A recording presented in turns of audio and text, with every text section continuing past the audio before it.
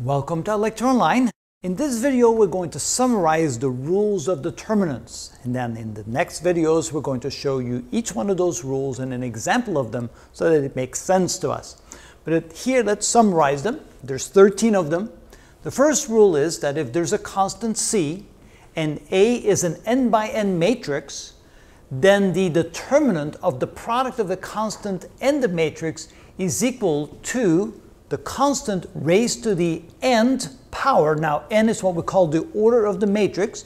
If it's a 2 by 2 matrix, n is 2. If it's a 3 by 3 matrix, n is 3. So we take the constant raised to the nth power times the determinant of the matrix A. The second rule is that for an n by n matrix, or the corresponding n by n determinant, the negative of the matrix, if we then take the determinant of that, it is equal to -1 to the n power times the determinant of the matrix, which is really the same thing as there where we replace the constant by the number -1. So just see that how the sign changes as the order of the matrix changes. The third rule is that determinants have what we call the distributive property. If we have the product of two matrices and then we take the determinant of the product of the two matrices, that is the same as taking the determinant of the first matrix and the determinant of the second matrix and then multiplying those two results together. You get the same results. The fourth rule is what we call the identity matrix rule. Here we have the identity matrix, which of course is, that's not the identity matrix if you take, of course, that away. Here's the identity matrix, where you have ones along the diagonal and zeros everywhere else. If we then take the determinant of that, we get 1.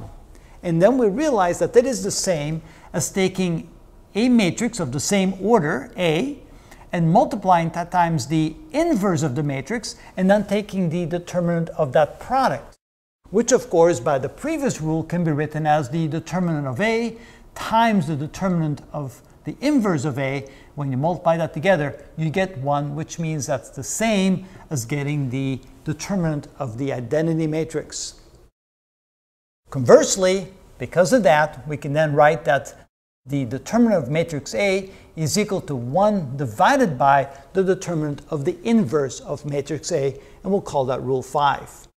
Rule 6 here, notice that if we have a matrix B, and we multiply that times matrix A, and then we multiply that times the inverse of matrix B, again by the same rule, the distributive property, we can write it as the product of the determinants of each of those three matrices. And then we realize by this rule that this can be written as 1 over the determinant of B, which can then be written as this. The determinant of B divided by the determinant of B is simply equal to 1, so we simply get the determinant of matrix A. Rule number 7 says that the determinant of matrix A is equal to the determinant of the transpose of matrix A. And rule 8, the determinant of the complex conjugate of matrix A is equal to the determinant of matrix A, and from that then you take the complex conjugate of it, and those two should be equal to one another. The ninth rule says that if two rows of matrix A are identical, then the determinant of that matrix will be equal to 0. Rule 10 says that if the matrix A has a row of nothing but zeros, then also the determinant of that matrix will equal 0. Rule 11, if the rows of matrix A are dependent, and you may not realize what that means, but we'll show you the example and the definition of that. But just realize that if they are dependent, then the determinant of that matrix will also be equal to 0. Rule number 12, if matrix A is not invertible, in other words, if it does not have an inverse, then we know that the determinant of that matrix is also equal to 0.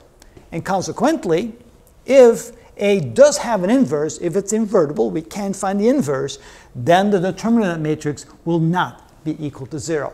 So those are 13 very good rules to know, and we're going to show you examples and definitions of each of those 13, and that's how we'll get a better understanding of what determinants are.